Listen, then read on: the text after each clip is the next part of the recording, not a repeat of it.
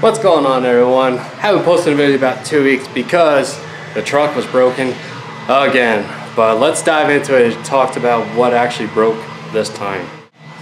So this is what broke on the truck. Believe it or not, it had nothing to do with the engine. It was the steering wheel controls. The buttons were kind of finicky, so they just replaced the button cluster.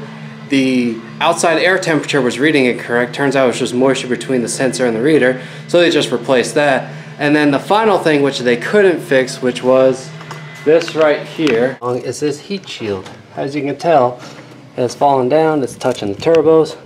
It's actually burning already. You can see it right there. So all we gotta do is just glue that back up. And the way I'm gonna do that is with this JB Wheel steel stick. Just gonna roll it into little balls, stick it onto the firewall, push the insulation up against it, let it set up, and it should be able to take the heat. So the way this stuff works is pretty simple. All you gotta do is just cut off a little piece of it. Cuts pretty easy. Take the plastic off, and then you just kind of start kneading it. It feels like dry Play-Doh. It's not really tricky to do. It's kind of crumpling in my hands. It's alright though. Now it's starting to get a little bit more consistent. And you want to knead it until the color is uniform.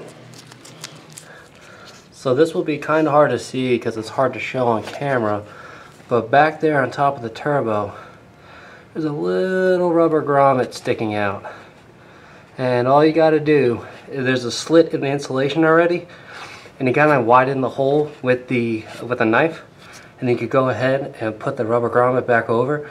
So what I'm going to do on the front here, since it's all hanging down, so I'm going to go ahead and re-glue all that right there. One way you can tell you have this all nice and mixed up, it gets a little warm in your hands, and now it's also a uniform color. Right now I got like a gray-black going on. So let's go ahead and get this on the heat shield.